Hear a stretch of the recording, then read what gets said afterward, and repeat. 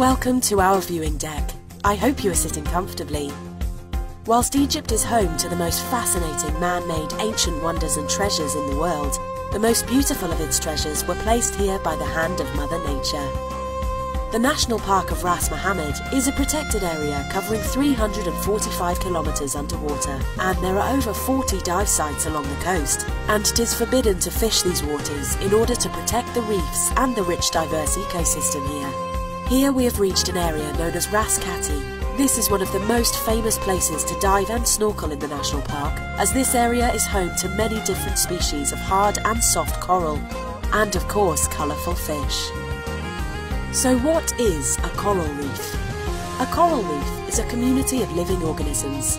It is made up of plants, fish and many other creatures. Reefs need sunlight to survive and only exist in warm temperatures. Different corals, plants and seagrass give food and oxygen to the animals that live on the reef. Coral reefs are some of the most diverse ecosystems in the world. They are home to about 25% of all marine life. There are sponges, sea slugs, oysters, clams, crabs, shrimp, sea worms, starfish and sea urchins, jellyfish and sea turtles, and many other species of fish and marine life. Think of them as the rainforests of the oceans.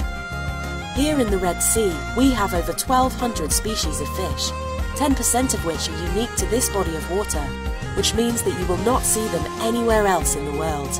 Most of the species of fish you can spot here today can be identified on your fish card, but some of the most popular are the blue and yellow angelfish, the butterfly fish, the lionfish, and you may even spot stingrays and eels if you look carefully.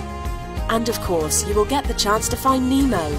Can you spot the orange and white clownfish? There's a good chance he won't get lost here. Did you know that fish can recognise each other from the patterns on their scales? Why are reefs important?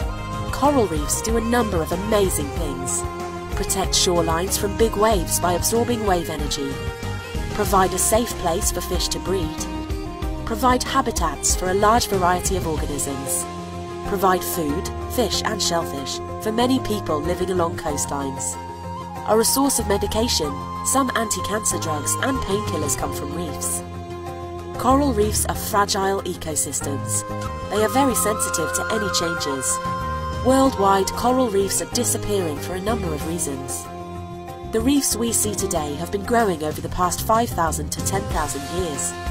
And we all need to do our bit to make sure they are still around for another 10,000 years, which is why we support the conservation of our reefs. What can you do to help? Follow some of these simple rules. Do not remove any marine life from its natural habitat or shells. Do not step on or touch coral. Do not buy souvenirs made from anything which lives in the sea. Take nothing, living or dead, out of the sea except garbage. Take nothing into the sea and leave nothing behind. So, ladies and gentlemen, boys and girls, sit back, relax and enjoy a diver's eye view of our beautiful reefs.